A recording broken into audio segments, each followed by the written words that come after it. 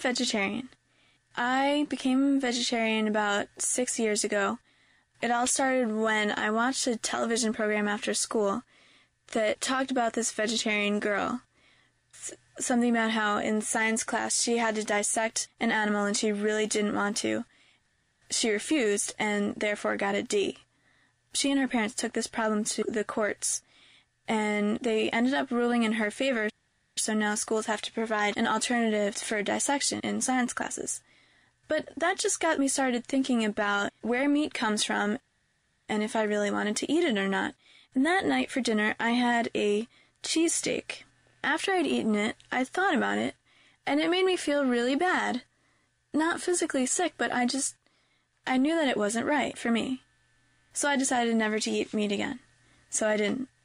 And I guess my reasons are just that I don't think it's necessary for me to kill animals, so I'd rather save more animals.